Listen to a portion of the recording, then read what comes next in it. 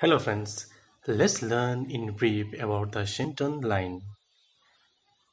A Shenton line is an imaginary curved line drawn along the inferior border of the superior pubic ramus, that is superior border of the obturator foramen, and along the inferior-medial border of the neck of femur.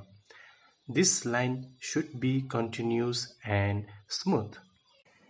Interruption of the Shenton line indicate there is something wrong in clinical scenario like fracture neck of femur and developmental dysplasia of the hip. And the Shenton line is clearly seen in the normal AP view of the hip joint. If undisplaced fracture is there might be a normal Shenton line you can see on the X-ray. Thank you.